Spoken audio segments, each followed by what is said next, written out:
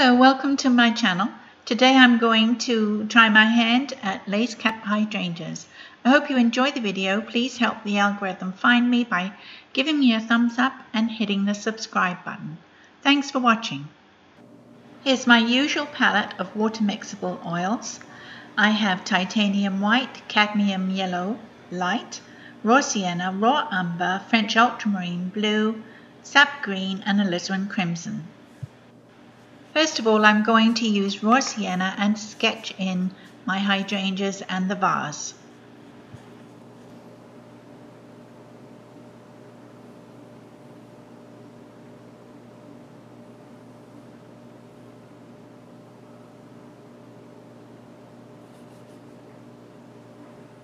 Three is a good number. I like to paint in odd numbers. That stem is a little out there too far, but that doesn't really matter. It'll all be absorbed into the painting as I go along.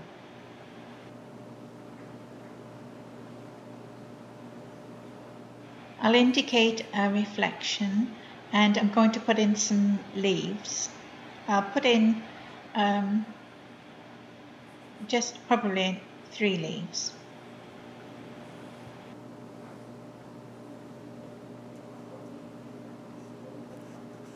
I'm mixing titanium white and French ultramarine blue, and I'm going to put in the background.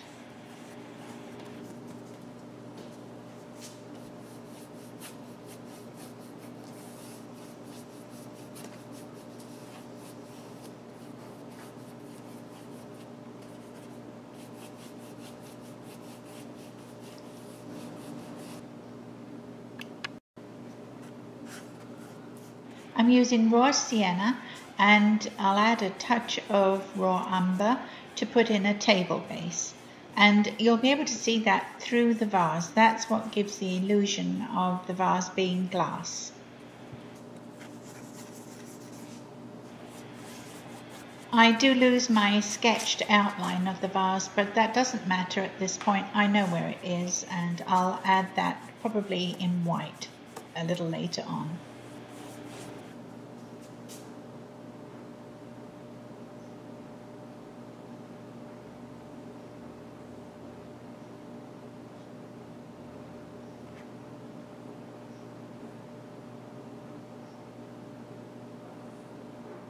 I'll add a waterline while I'm at it.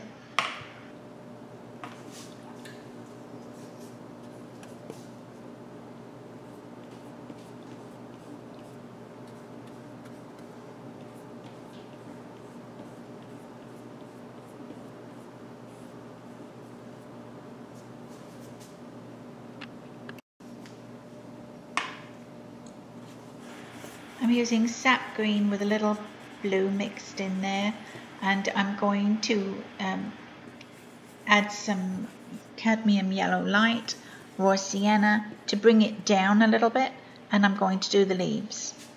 This is just the first swipe of colour on the leaves.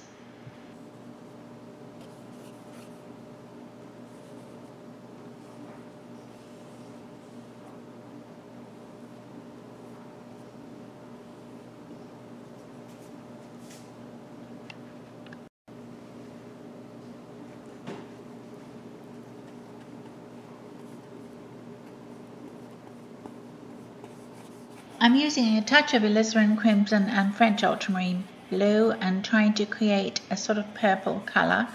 I want to use that as the background, which will be fairly dark, so that the little buds or nodules, I don't know what you call them, of the lace cap have something to show up against. I think this is actually a bit dark, and I may change this as I go on.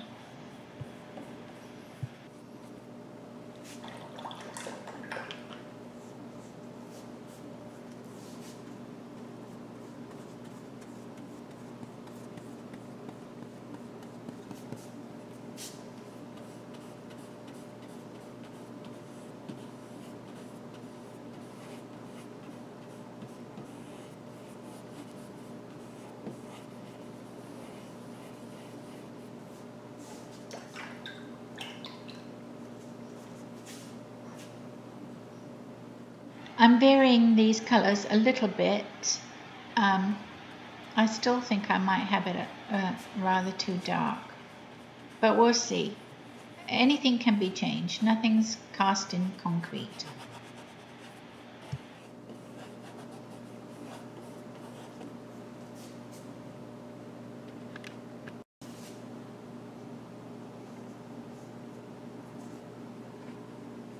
I'm using Q-tips to dot on the lace cap. These are cheap ones I got from the dollar store, and they're not as fluffy as normal Q-tips. So I'm not sure whether this is going to work. I have to experiment. I'm putting in petals, but I'm still uncertain about those dark centers. And so we'll see how it goes for a little while.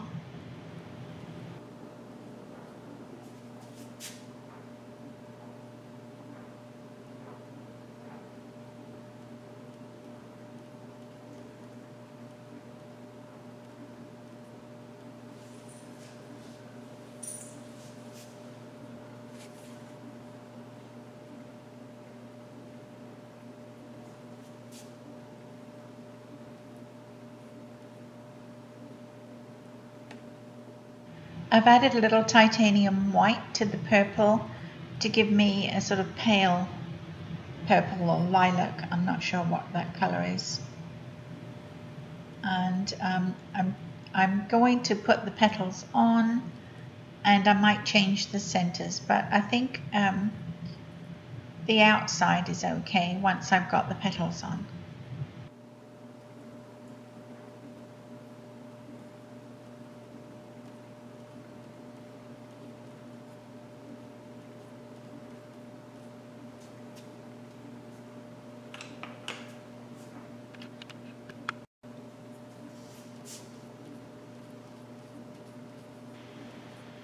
I'm just dabbing away with rough petal shapes. As I go further on and put in my lights and darks, I'll be more refined with the little florets, which are 4-petaled. I don't know if there is a 5-petaled one out there, but I always do them with 4 petals.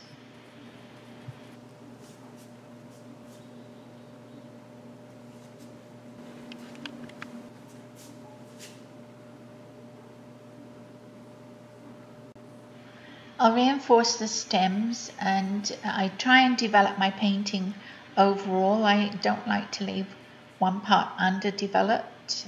It all becomes unbalanced for me. So I work on all of the painting.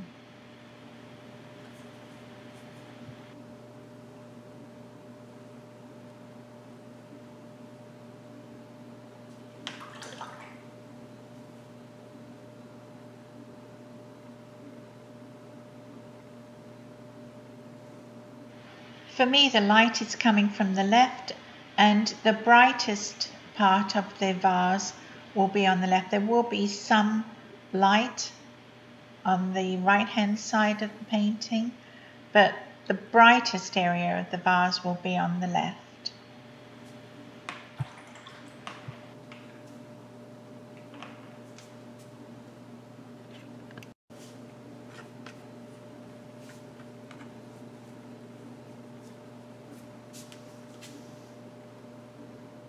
I'm using straight titanium now just to put in petals, the little florets, putting them in much more carefully, trying to define them a little better.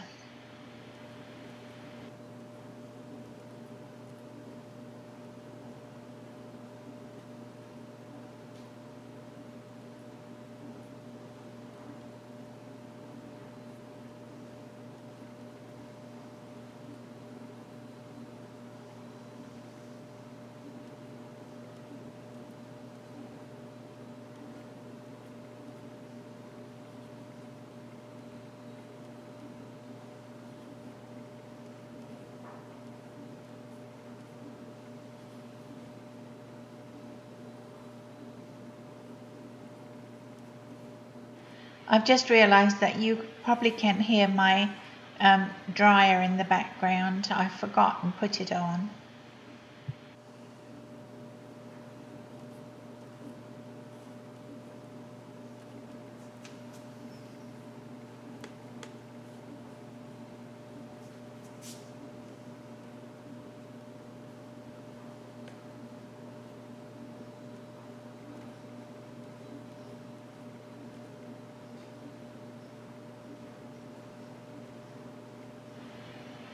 I've added a little purple to the white for this flower, so I'll still have my brights on there, but it'll have some colour in it.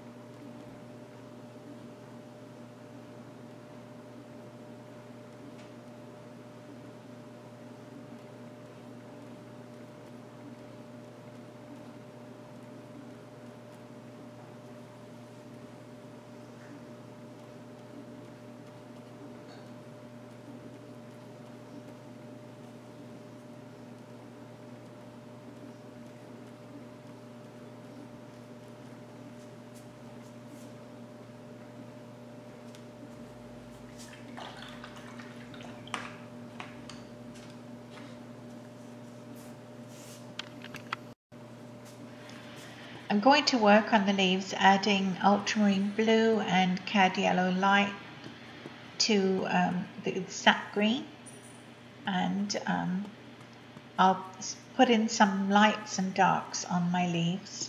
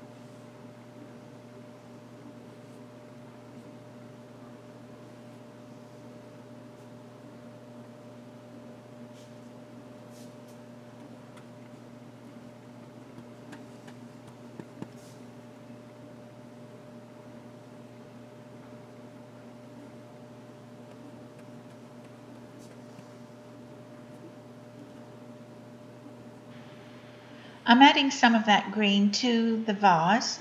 The glass will reflect whatever is in the vase, and that's what makes it look more glass-like when you get those little reflections, the little lights and darks.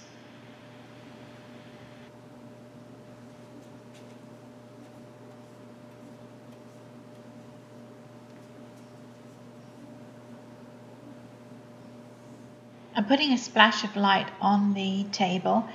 Light would reflect through the vase as well onto whichever surface.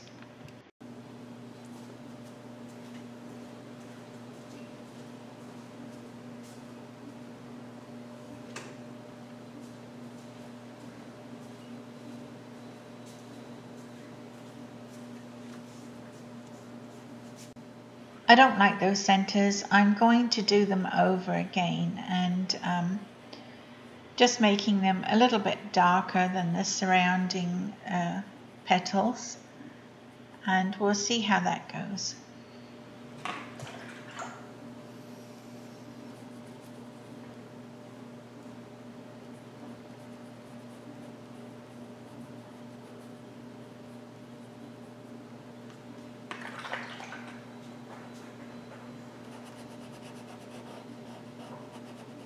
I think that looks better already.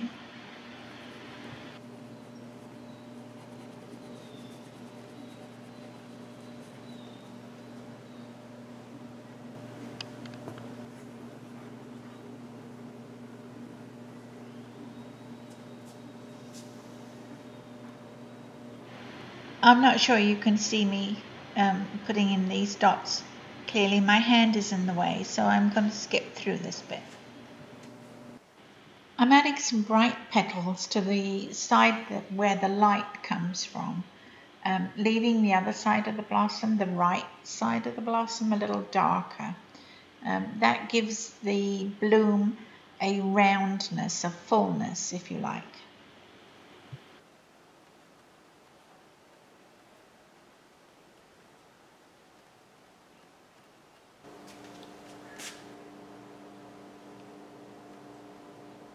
So I'm using this cotton bud just to pop in the centers of the flowers, not too many.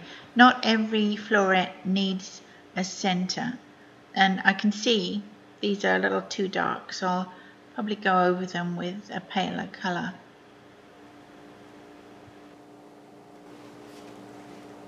I'm going to brighten up the side of this glass vase with a white reflection, just a swipe, and then I'm drawing it round to make the glass vase appear rounder.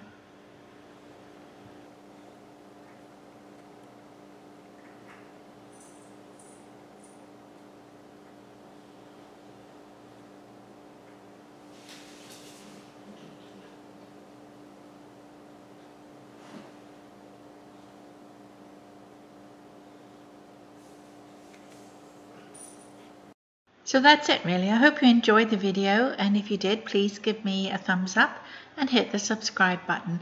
And thank you very much for watching. I'll see you next time.